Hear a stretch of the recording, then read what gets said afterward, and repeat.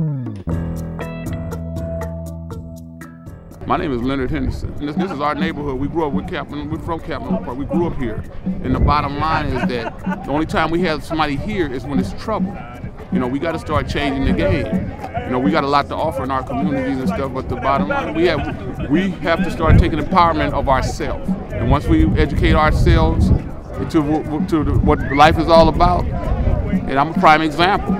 I grew up on the streets of Compton. I was one of the original park boys. Right now, I'm an educator. I have a master's degree in special education. So we got to sit down at the table and doing more than rallies and talking. We got to start participating in our own lives and changing things for ourselves, because that's the only way that things are going to get better for us, is that we start appreciating who we are.